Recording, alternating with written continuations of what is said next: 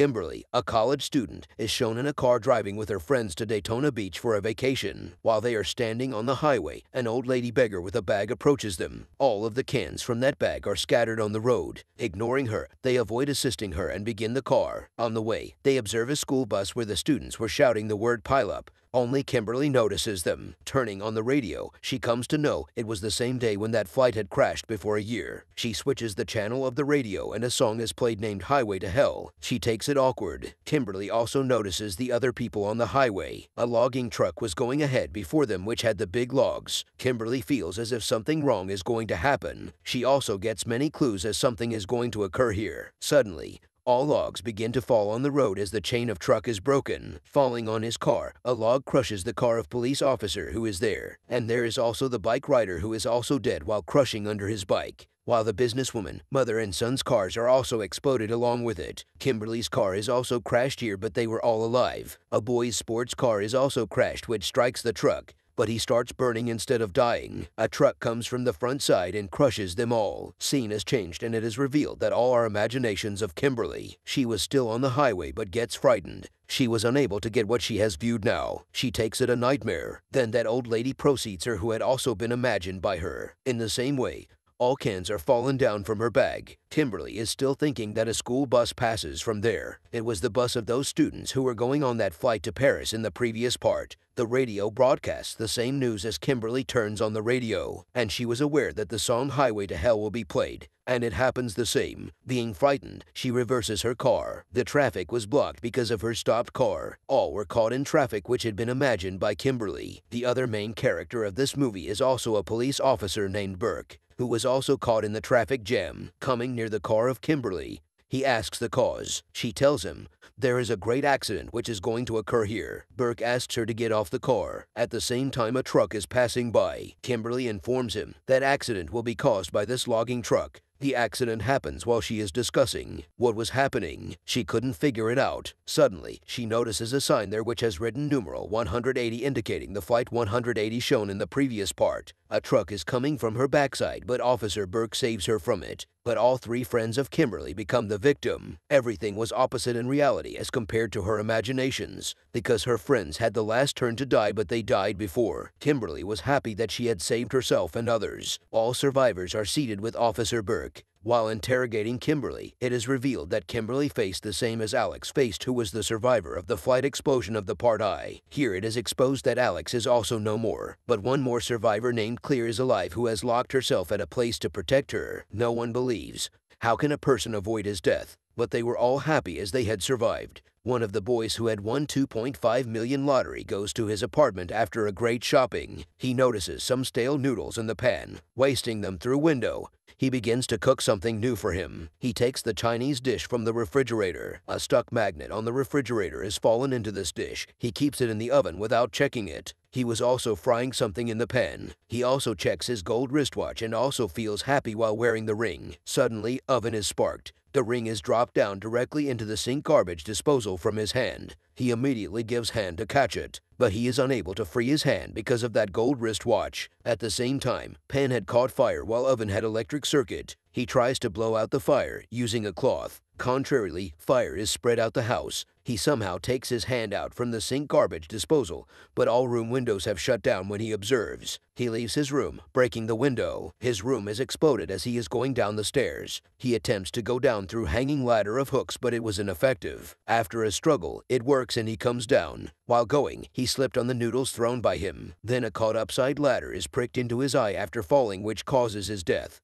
It was pathetic scene. On the other side, Officer Burke is shown who was investigating the survivors of Flight 180. He comes to know that the survivors had become the victim of the mysterious accidents later. It is also revealed here that Alex was dead because of the fallen brick on his head, and Clear was also with him at the time of this occurrence. On the other side, the survivors of the highway are still excited, but they are disturbed as the TV broadcasts the recently dead boy. Kimberly moves to the psychiatric ward because she wanted to interrogate Clear after meeting. Clear suggests that you will have to concentrate on the signs, because signs are the only clues which can put them safe. Here it is known that Kimberly's imaginations are showing the deaths from the end to the beginning. It means the last victim will be dead in the beginning while the first victim will meet his end in the last. Kimberly leaves from there in anger when Clear does not agree to help her while asking. Reaching at house, she meets Officer Burke, who had started to believe Kimberly. Then Kimberly observes the pigeons outside the window. She comes to know through this clue that next victims are those mother and son. They both leave in their search. Contrarily,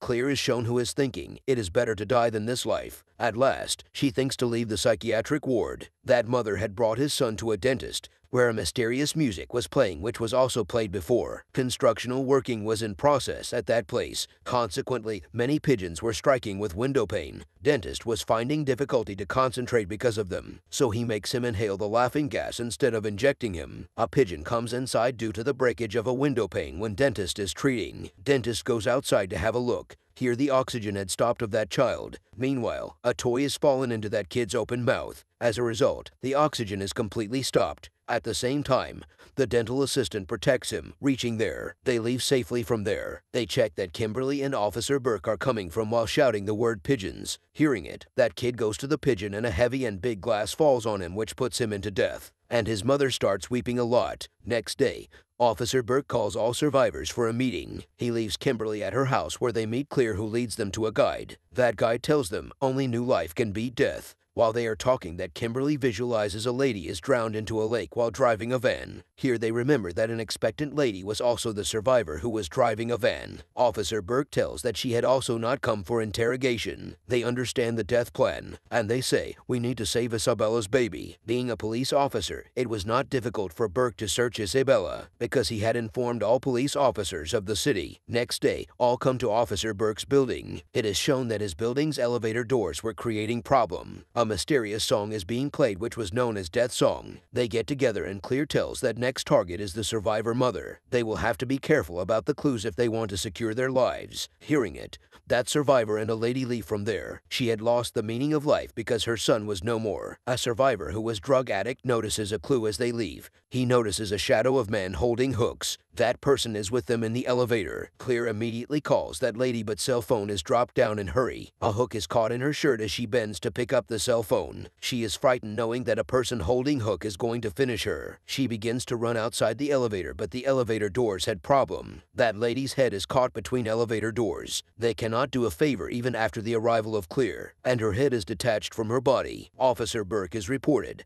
That expectant lady has been caught by the police. They are about to leave from there. That the same survivor who was escaping with that lady begins to shoot himself, but gun does not fire while it had full magazine. It was not his turn, so it happened. They move to the police station. That lady begins to suffer the childbearing pain there, and officer leaves from there, seating her in her own van, so that they may leave to hospital. While conversing, they know that they have already defeated death. Then everyone reveals his story. How did they beat death at the moment? Then Kimberly reveals she was moving to a mall with her mother. She stops to watch the news. Meanwhile, some people had left after finishing her mother and she was survived. It is told here that the survivors of the flight explosion in Part 1 had cost to save them because of their later death, and death had to revive its plan again. So it is working in reverse order. It means these people may also meet their end if those survivors did not leave that flight. Now they all were going to that lady. Suddenly, their car is crashed into a farm due to the tire puncture. Officer Burke reports, calling it an accident, and leaves because that expectant lady had no time. On the opposite side, all other survivors were also saved,